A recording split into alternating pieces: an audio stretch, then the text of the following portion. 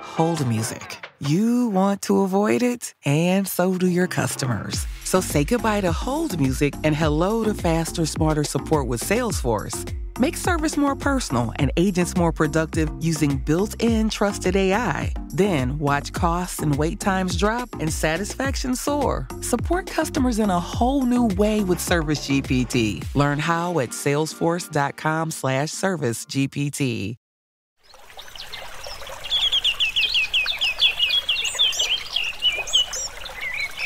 Welcome to the NatureBacked podcast, where we are talking with investors and entrepreneurs about climate change and the green economy. My name is Tarmo Virki, and my guest today is Matt Ward. Hey there, I'm Merit. I'm the CEO and co-founder of Single Earth, and we are building a nature-backed currency to empower you to fight against climate change and biodiversity loss. Sign up at Single.Earth and be among the first to switch to a truly sustainable, nature-based economy. And don't forget to join the discussion around climate change and biodiversity loss on our Discord channel. Enjoy the show. Welcome, Matt, to NatureBacked. Thank you for having me, Tarmo. I'm excited to come on. Tell us a few words. What is Ward VC? At some point, it started to pop into my LinkedIn box, and I got interested to hear more about it. So my ego is not big enough to call it Ward VC. It's actually Forward VC. We invest in companies that move the world forward, and just the number 4, Ward.vc. And what we are, we're an early stage climate syndicate. So we invest in pre-seed and seed climate companies that are really transforming, disrupting, and saving the world. We do that across Europe, North America, and Israel. We've got around 180 LPs, and there may be some exciting iterations coming that involve acceleration and speed, but I can't say more than that. The 180 LPs, how many companies you've invested through this new vehicle already? So we're pretty new, actually. I started this initiative about a year ago after having been in the startups and e-commerce space for quite a while, and I was tired of working with startups on strategy growth product for D2C and B2B SaaS companies, just more pointless SHIT, so to speak. And I decided, God, I want to do something that truly matters. That's when I started Forward VC. So fast forward to today, connected with 1,000+ funds, accelerators, incubators, built up the Startup Tank, which is our climate investor pitch show. Think Shark Tank, Dragon's Den, Hode de Loen, depending on where you're calling in from.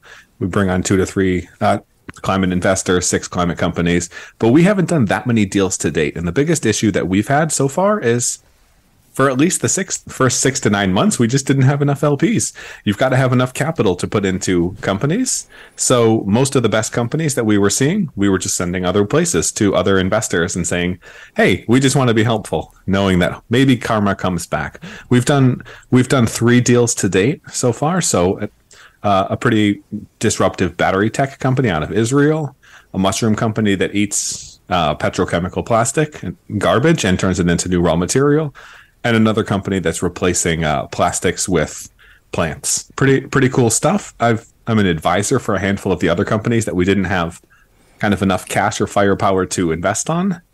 And the biggest problem that I have with a syndicate is it's like a bit like herding cats to cat food.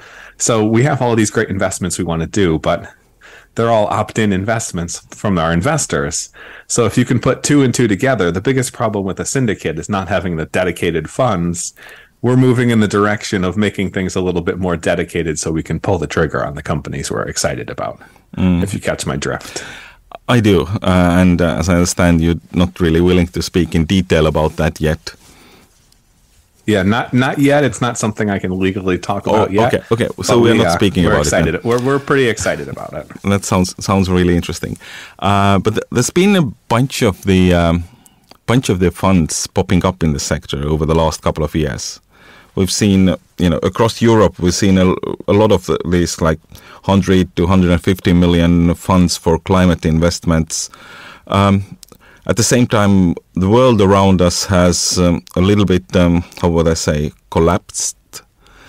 How these two things go together? Does it mean that, for an early stage investment scene, it's actually better because there's maybe less competition or more money, or how does that equation work?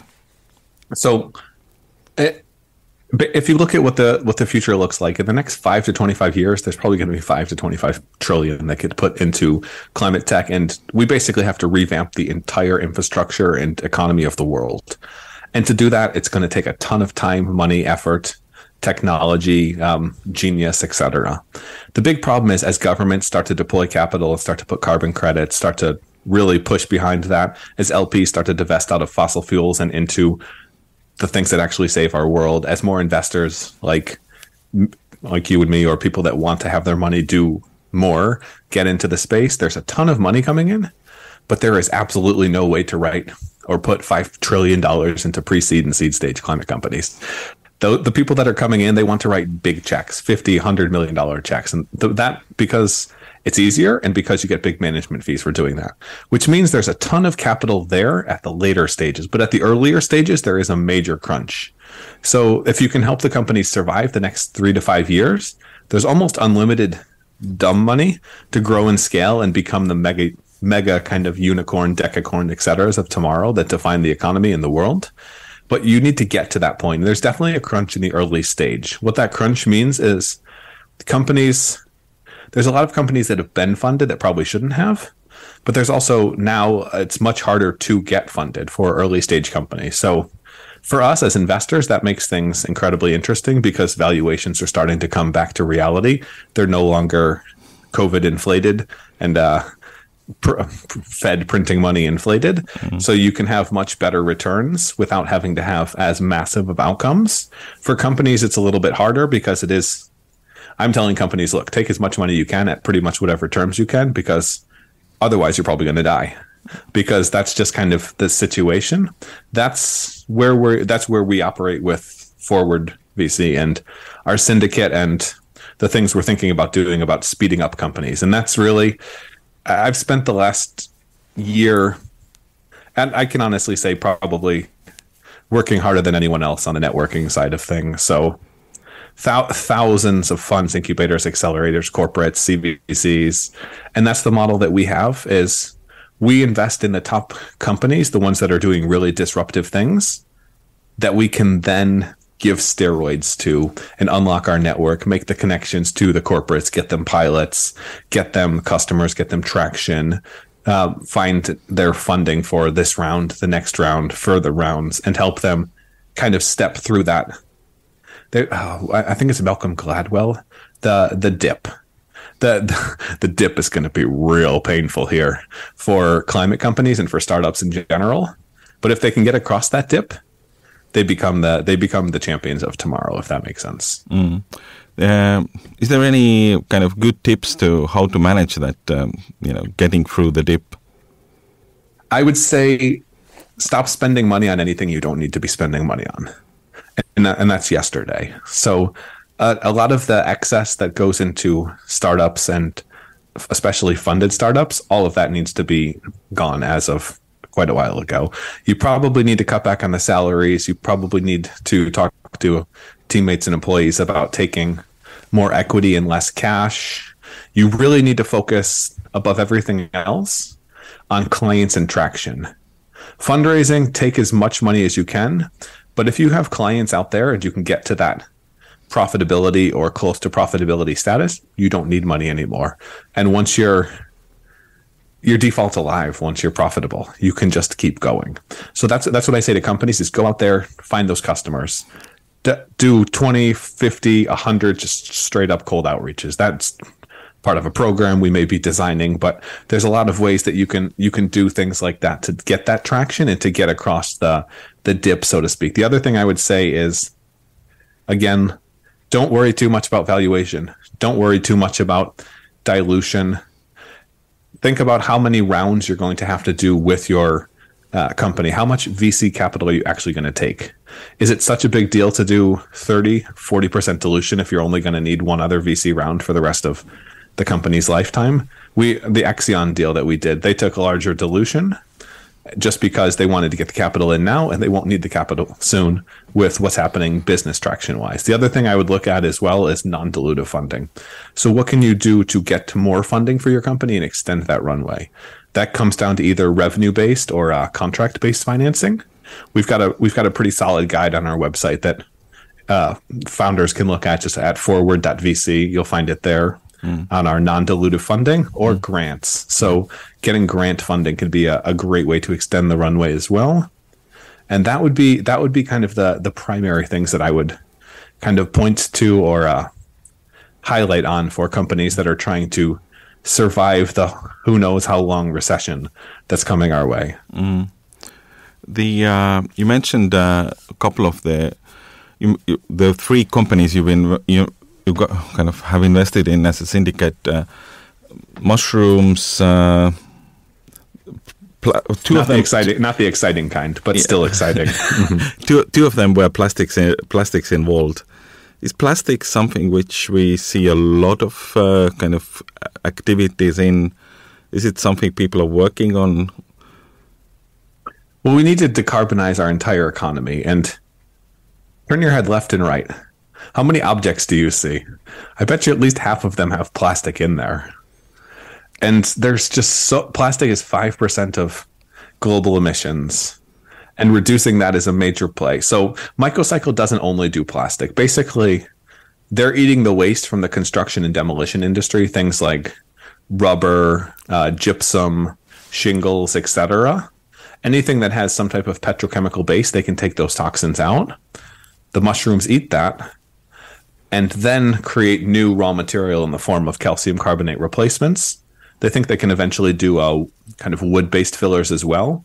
So you have the circularness of knocking down the building and using the pieces you just knocked down to build the next building. But there's a lot happening in the plastic space, both on the durable plastic side, like with applied bioplastics, where they're replacing 30 to 40% of the plastic in plastic with ground up plant-based fibers, and on the non-durable plastic, the single-use. Why in God's name did they give me a sealed bag to hold the strawberries in? Or why do I have a fork that I have to throw out after it isn't biodegradable?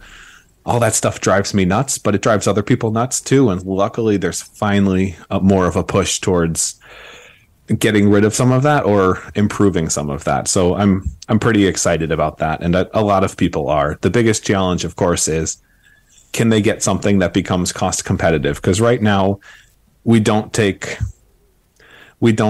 kind of planet ruining into account for unit economics. So feel free to ruin the planet as long as you're profitable. As there starts to be more carbon credits or carbon taxes that come into play, that will hopefully change. But even then, I think you've got to be able to get to a real business without just having to rely on subsidies or having to rely on that. So that's kind of how I advise founders is if we can get this to a real business that really makes money, then we can make this into a business that really, really makes money once we have the right incentives in place. Yeah, jumping a little bit back and forth, the 3 to 5 year crunch or dip period you were earlier talking about. When probably the kind of climate startups have grown into the scale where they can raise a lot of money and grow faster, maybe with a new fuel again. Looking at the other side of the equation, not at the economy, but at the climate, 3 to 5 year dip sounds like relatively bad when looking at the speed of climate change and the acceleration of the climate change.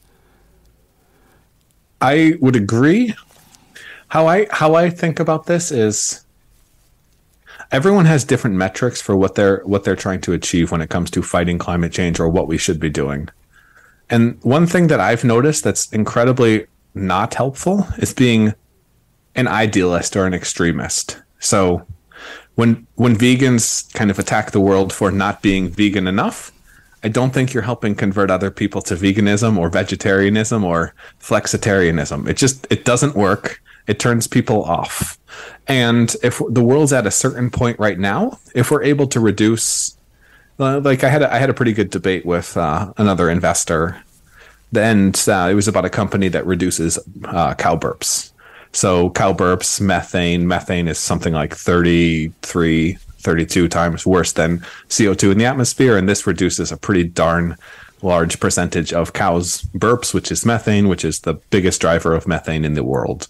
Well, in my opinion, that's an incredible investment from a climate tech perspective, because it buys us more time to figure out the solutions that we need.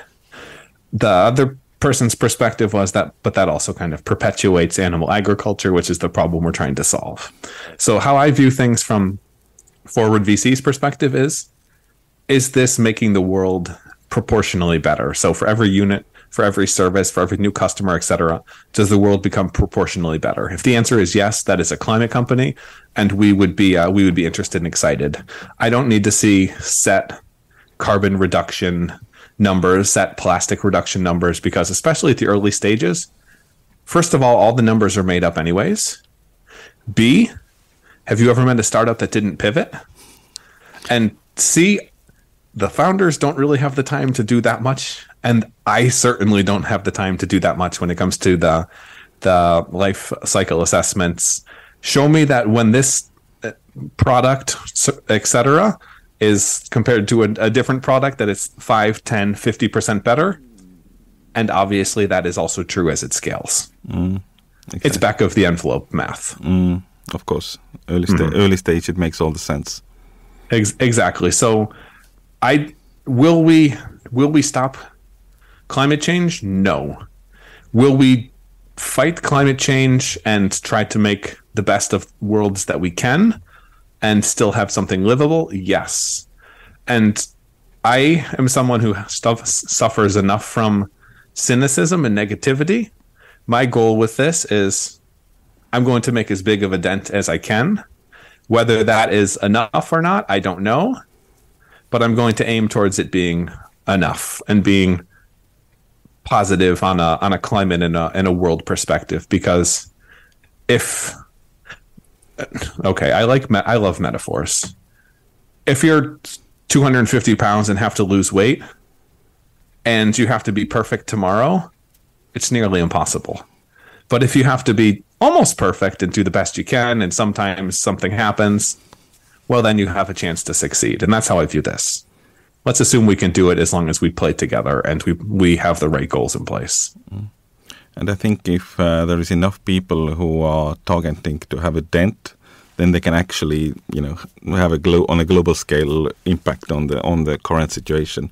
Because reading now with the IPCC meeting again starting as we record this, all of the latest reports are out showing that we can't do much basically, and the cynicism is very much something I relate here with. I've been in media for 20 plus years. If you're not a cynical person, you can't be in the media for many years. It just doesn't work. It just doesn't work at all.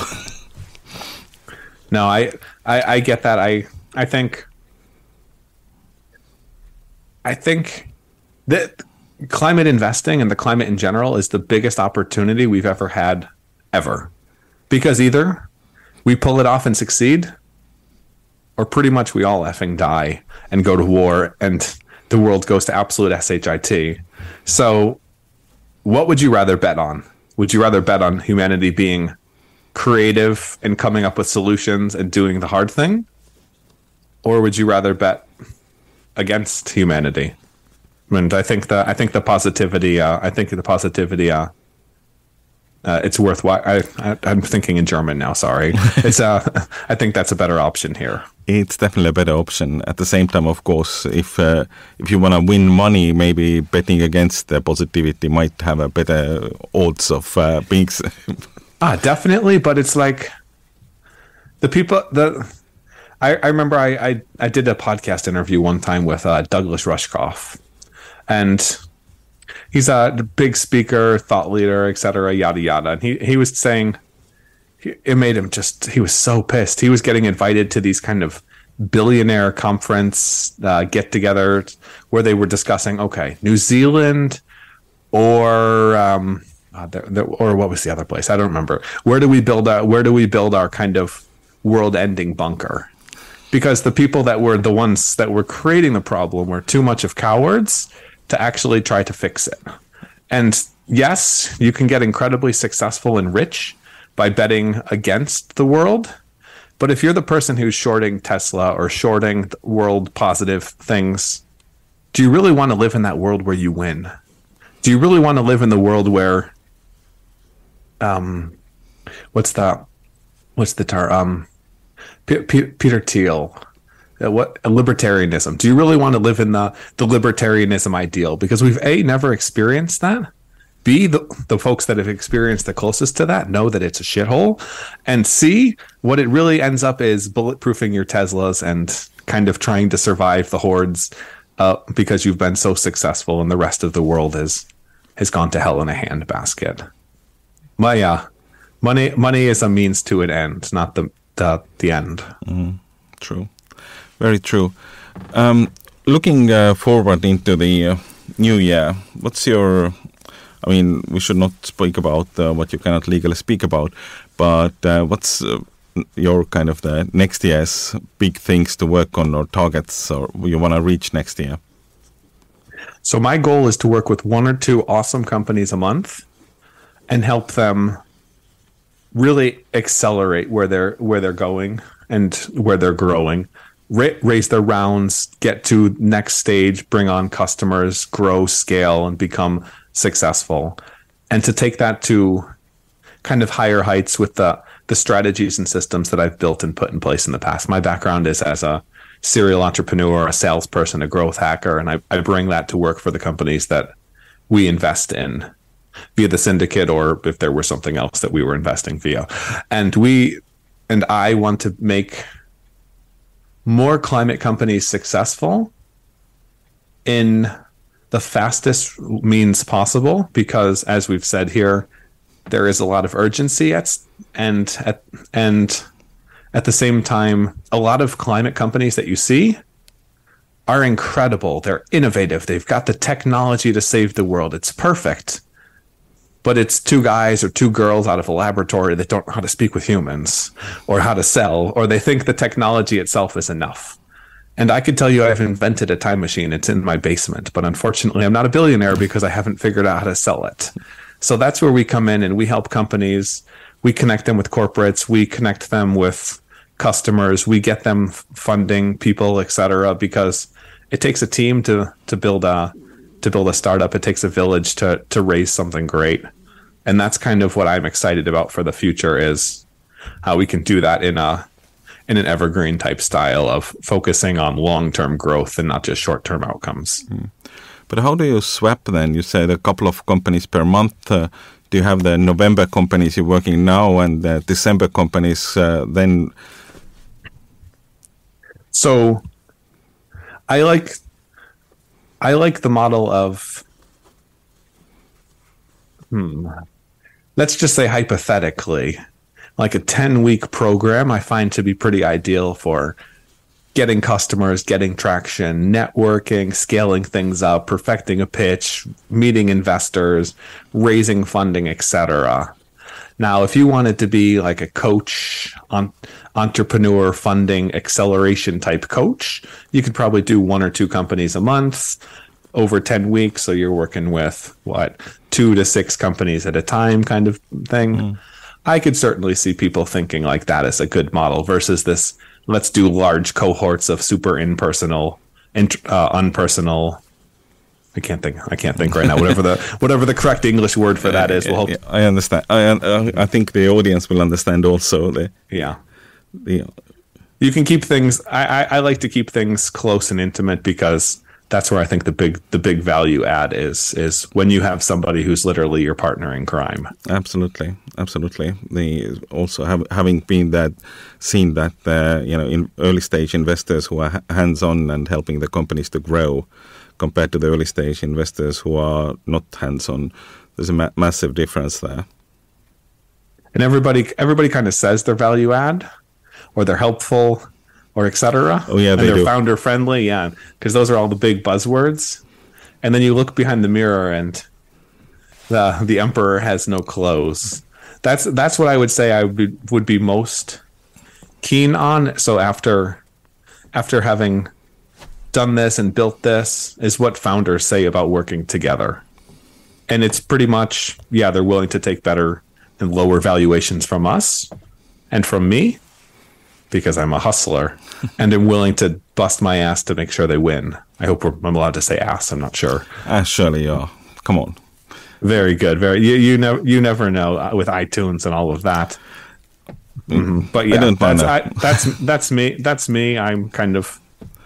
I don't sugarcoat it. Yeah, we speak straight here in Estonia always. Mm-hmm. Oh yeah, you're in Estonia, much better. But but our listeners, of course, everywhere. Of course, you've got the podcast is awesome. You've done a great job with building it, by the way. Thanks, Matt. Mm-hmm. Thanks. Let's stop it here and continue the discussion online. Thanks for joining us today. Yeah, absolutely. Thanks for having me. And quick shout out to the listeners. If you guys are in this space looking for funding, we've got a database. So those thousands that I've reached out to, if you go to forwardvc.com, forward.vc/VC database. So the number forward, like we invest in companies that move the world forward, .vc/VC database, 750 funds, incubators, accelerators, CVCs. You can filter by stage, sector, geography, check size to find your ideal investor. We've got some pretty cool climate Slack communities now for founders and another one for investors so they don't become overly pitchy, and some other awesome resources on the site, just forward.vc. If you're looking for funding and you want to pitch, we've got our little Shark Tank Dragon's Den of the Startup Tank, and that's just thestartuptank.com, and we do that twice a month. And thanks for having me on, Tarmo. Yeah, I've looked through the database, downloaded the spreadsheet and looked at it, and do add me to the climate entrepreneur community. I don't want to be too pitchy for the investors. Mm-hmm, definitely. Okay. Very cool. Well, thanks for having me on, and thanks for everybody's time. Thanks, Matt. Cheers, folks. Join us again for the next episode. Thank you for listening. If you like the show, please give us a good rating and leave the feedback in your podcast player so others will find it too.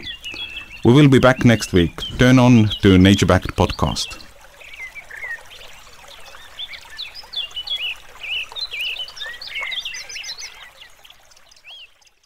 So we love the Curse of the Lake House. We love the curse. Welcome to the Curse of the Lake House. I am not a witch.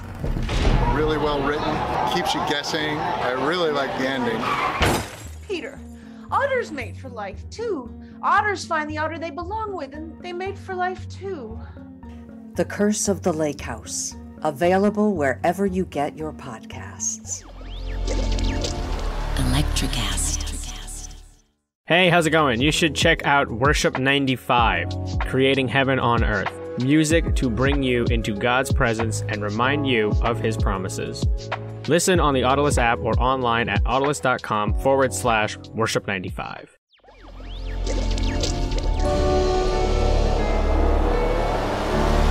Electricast.